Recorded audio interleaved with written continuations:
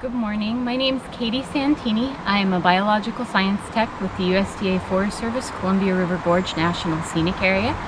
Today we are here at Tanner Creek and we are going to be pulling some water temperature data off of hobo loggers, and this data is used for informing some of our projects as well as going into a long-term database for our regional office.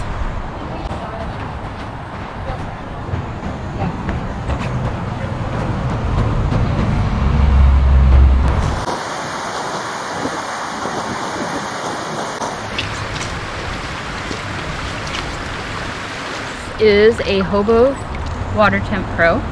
It records the water temperature once an hour on the hour, and these where we have them deployed will run all year long, so we have a consistent temperature record for each of the streams that we have them placed in. Hi, my name is Kira McAdams. I'm a biological science technician with the U.S. Forest Service in the Columbia River Gorge National Scenic Area.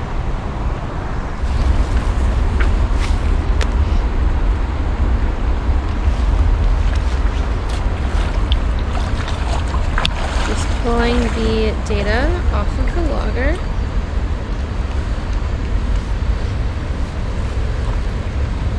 So what does this machine do?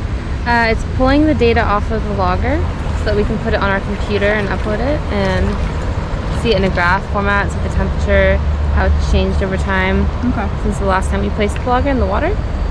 It's currently transferring. When we get a green light, we know that we've got the information here. What is it like being a biological science technician? It's actually a super fun position. In the scenic area right now, I serve the programs of botany, ecology, fisheries, wildlife, and hydrology. So it's a really varied position. I get to do a lot of field work and a lot of plant and animal surveys, a little bit of native plant planting and restoration work. And then we also help with some of the long-term monitoring, like the water temperature surveys. I would say spring, summer, and fall, most of my work is in the field. I'm usually out for half a day to 3/4 of a day working on different projects.